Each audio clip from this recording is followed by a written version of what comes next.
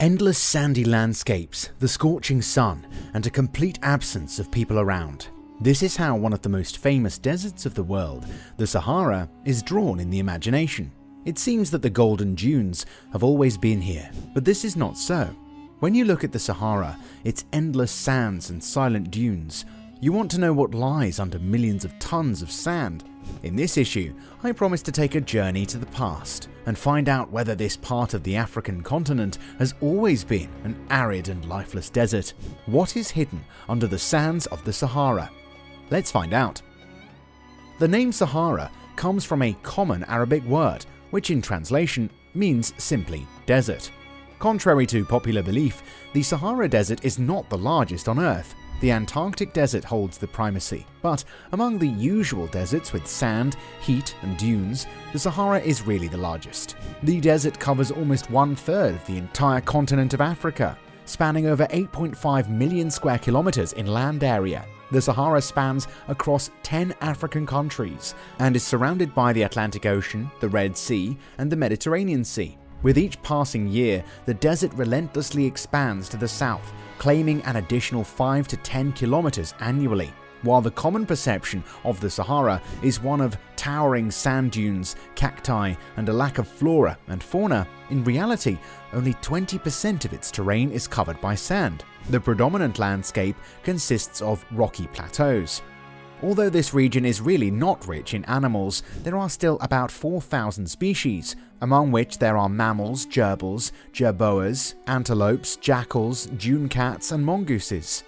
Most of these inhabitants are nocturnal, and during the day they hide in shelters from the scorching sun. This is because the temperature regime of the desert is prone to large fluctuations during the day. The average air temperature reaches 35 degrees. But the sun heats the sand more than twice as much, so it creates a feeling of being in a hellish frying pan.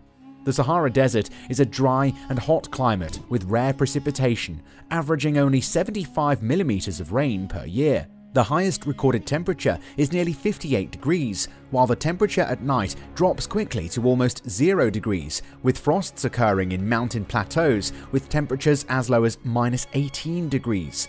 Despite the harsh climate, the desert hosts a variety of flora, including over 30 species of endemic plants like fern, ficus, acacia, cacti, and date palms.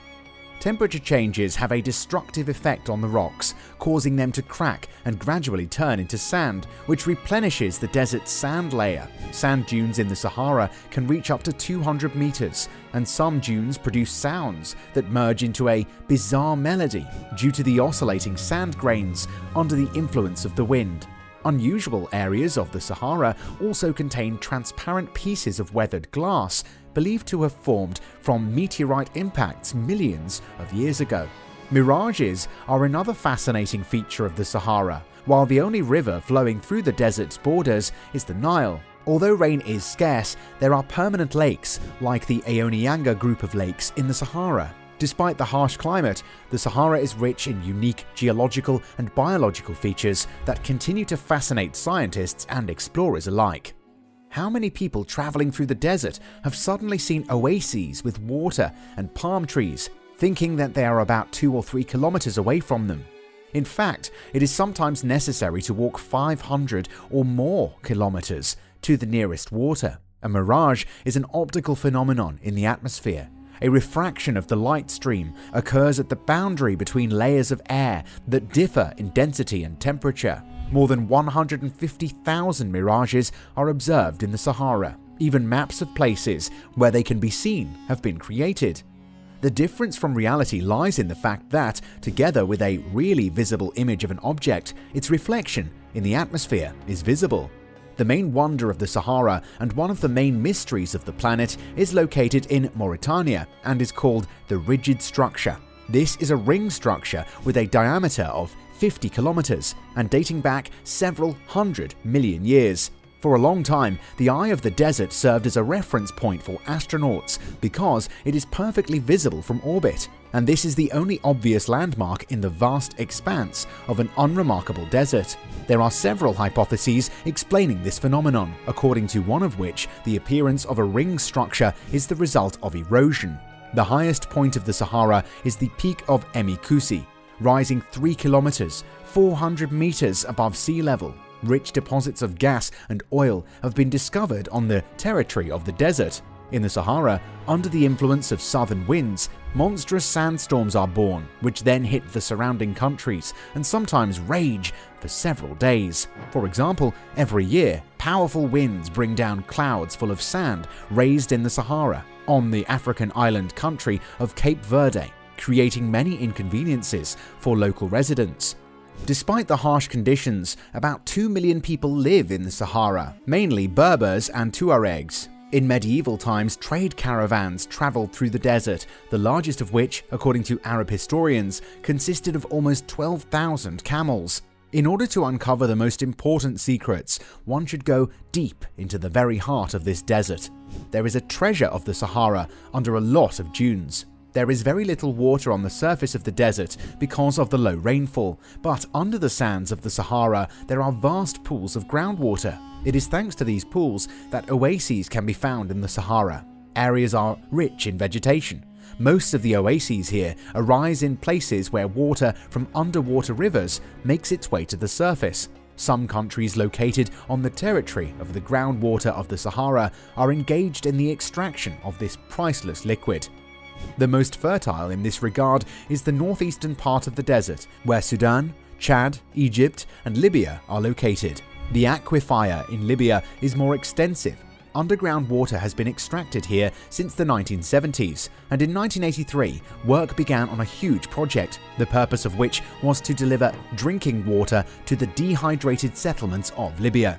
Regular water supply for all major cities of the country was established by the year 1996.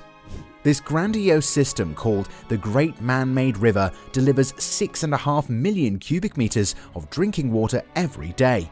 In 2008, it was entered into the Guinness Book of Records, recognizing it as the largest irrigation project. The Great Man-Made River consists of 1,300 wells, more than 500 meters deep, as well as numerous water pipes and reservoirs. All this would be impossible without the presence of an aquifer under the sands of the Sahara. It should be noted that this desert is much more generous to its inhabitants than it might seem at first glance.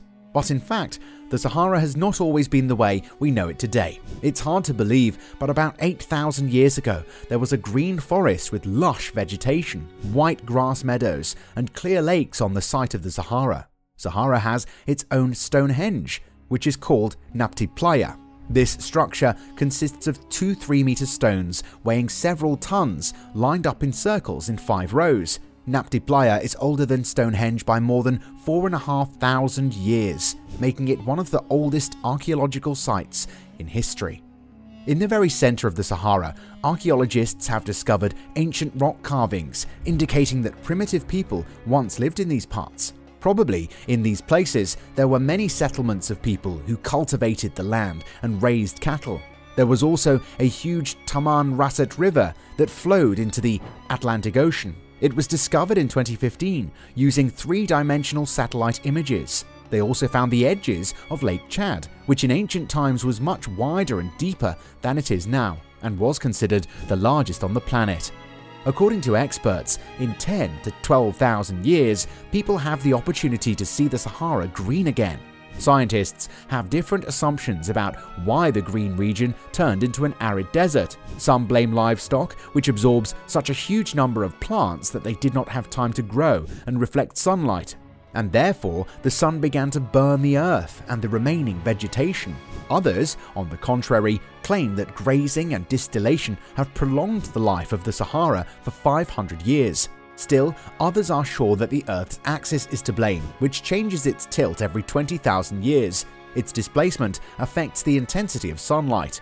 The Sahara's history dates back to the Mesozoic era, when it was an ocean called Tethys, teeming with giant ancestors of whales, snakes, turtles, and dinosaurs. The continent's separation resulted in the ocean's disappearance, and now fossilized remains of these ancient creatures, including one of the world's largest dinosaurs, have been found in the Sahara's middle. This place is now called the Valley of the Whales. That's all from me. If you like this video, don't forget to smash that subscribe button right now and check out the next video on your screen that I've already prepared for you.